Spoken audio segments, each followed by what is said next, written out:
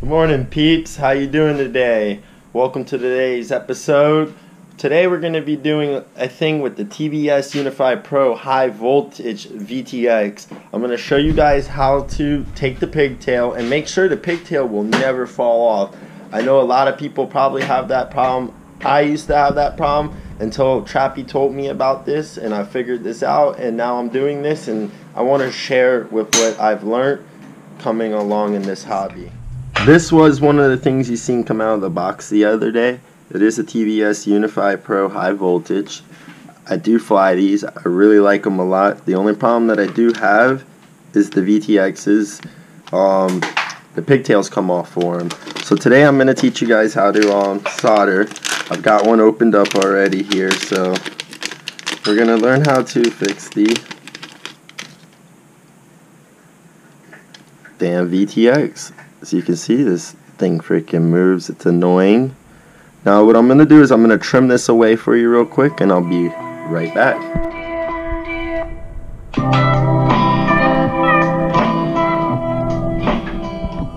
Alright guys, so I went ahead, trimmed this away for you. Didn't have an X-Acto knife, but you can see this thing's like pretty loose. It's like held on by a little piece of looks like a liquid electrical tape. Just ain't doing shit for it really. So what I'm gonna go ahead and do is I'm just gonna go ahead and kind of peel this back here and off, take it off. And what we're gonna do is we're gonna try, I got this little needle here, I ain't really got a razor knife, and clear this black little liquid electrical tape away. Can.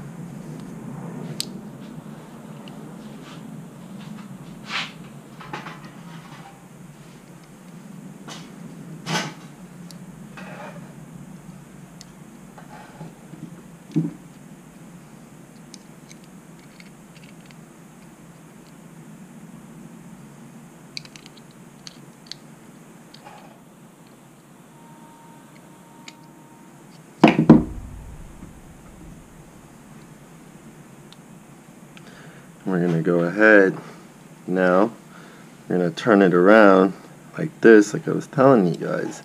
Now I do fly the Alien 5-inch, and I do have a 3D printed mount. Now like I was saying, I do fly the Alien 5-inch frame, here it is, and I have this 3D printed mount that I printed up. My VTX is in there, the Unify Pro high voltage, and actually it has a little section now because I did break my pigtail, and I've gone to, I don't know if you can see the little dipole antenna up in there. I'm trying out the TBS dipole antenna right here. I don't know if you can see that there. So I'm giving that a try. It is actually pretty good, you know, it's not too bad, but I do like my Triumph antenna, the TBS ones. You know, I've busted these things all to hell. I'm sure you guys know what this is. You know, I've tried repairing them, and I don't get much luck with it. It's just kind of throw it away, buy a new one, bulletproof it while you can when you get it brand new. But it's actually this little mount that I've printed up for the Alien frame has a little section for this to hold right down in here. I don't know if you guys can see in here, but two little screw holes. This little part right here sits in there beautifully, and that's where we're at. So what I'm gonna go ahead and now I'm gonna show you is what I do to keep this thing from coming off like so. We got our soldering iron on. Should be hot.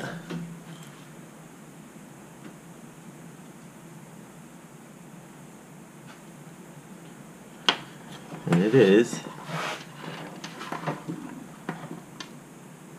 Now I'm just gonna go ahead and splack some solder onto the top. And I'm going to kind of start building it up.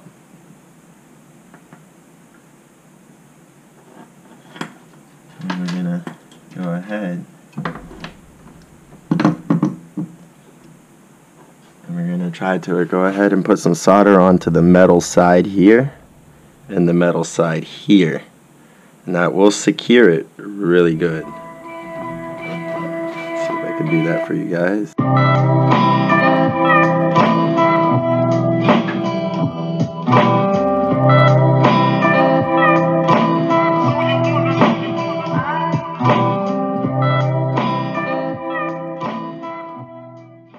Now basically that's tinned up, we're gonna basically take a shitload of solder and jump from here, the top to the sides, and just build a nice little layer around it.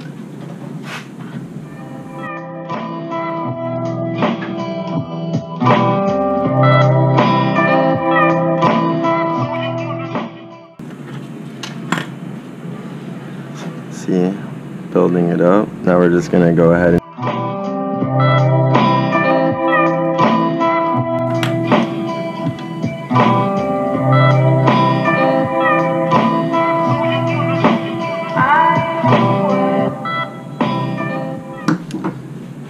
and let it cool real quick. That should be good. It doesn't have to be beautiful. The purpose is I'm pulling on this pretty good, and this thing is not coming off no more. I don't know, you know.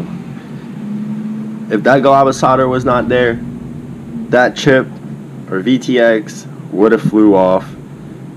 Now you're solid, good to go. And what you can do is take another piece of heat shrink and go ahead and go around that.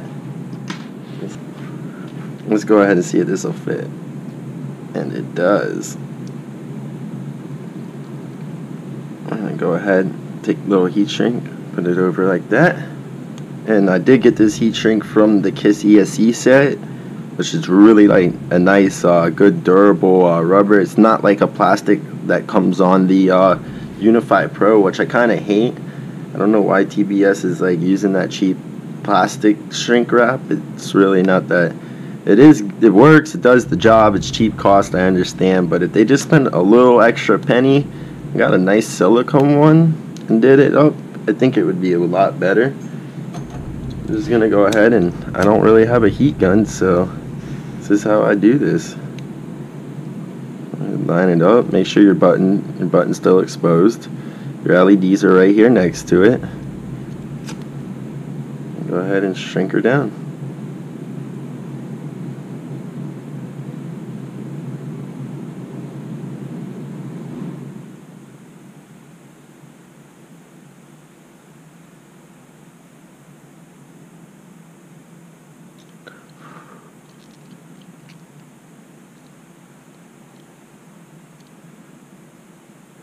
There you have it, guys. Unify Pro, modified pigtail. Thing will never fall off on you. Now all you gotta worry about, I don't know what kind of drones or quads you're flying if you do this or not, but if you are flying an Alien, you might want to look into trying to get this antenna mount printed up for the TBS. I really do recommend it. When you do have the Triumph antenna on it, the problem is, and now I'm not really breaking them so much anymore.